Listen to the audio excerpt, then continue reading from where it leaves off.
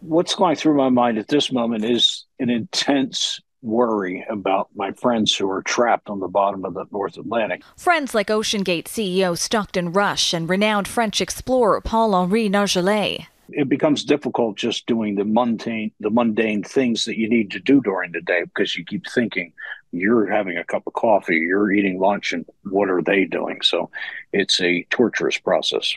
The search for the Titan submersible covers a vast section of the North Atlantic. Canadian and American crews working against the clock, scouring an area the U.S. Coast Guard estimates to be twice the size of Connecticut.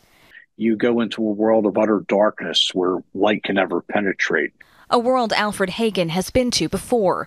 His last voyage aboard the Titan was just last year. It's withstanding pressures unknown anywhere else on Earth. And a lot of times you can't even get radio signals. That's why losing communications doesn't necessarily mean that there's a problem, because we lost communication sporadically. Hagen says he and the other passengers were well aware of the risks of the deep sea expedition. There is not an exhaustive amount of backup systems and safety mechanisms because this was an experimental craft, and we were doing something that was very dangerous. On Wednesday, the U.S. Coast Guard confirmed that a Canadian P-3 aircraft had detected underwater noises in the search area, but ROV searches have been unable to turn up anything definitive.